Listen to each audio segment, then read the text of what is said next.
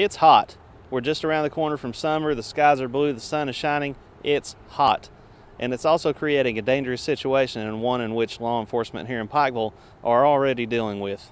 Calls have been pouring into the Pikeville Police Department with complaints of animals being left in hot cars. The department has fielded nearly 40 such calls since April 1st, with more than 24 of those calls coming since the 1st of May. We keep getting numerous complaints of animals being left unattended in vehicles in all these various parking lots throughout town.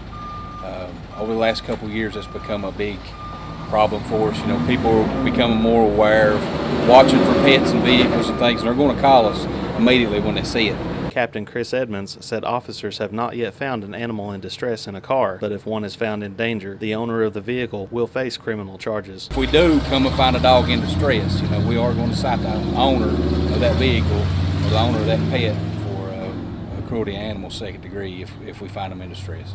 Pike Animal Control Officer Jason Burke said the late spring, early summer heat can make dangerous situations pop up quickly. On a good, hot, humid day, they can get in distress probably within 15-20 minutes. They start slobbering real bad out of the mouth. They'll start panting, tongue sticking out. Within 20 or 30 minutes, they could have what they call a heat stroke. Animals can have heat strokes and possibly death. Now, exactly how quickly will a car heat up? Let's find out.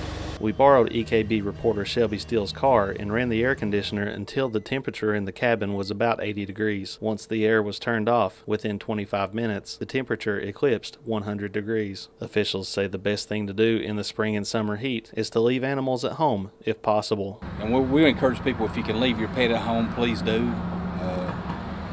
There's really no reason to come lock him in a car, lock him or her in the car, the dog, cat, whatever. I wouldn't take my animal and leave it in the car, because that's just crazy. Leave it at the house, leave it with somebody that take care of it, but never take it to Walmart or anywhere that you're going to be inside there for a couple hours and leave it in the car.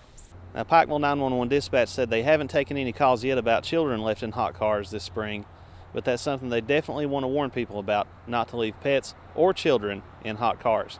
Reporting in Pikeville for EKB News, I'm Chris Anderson.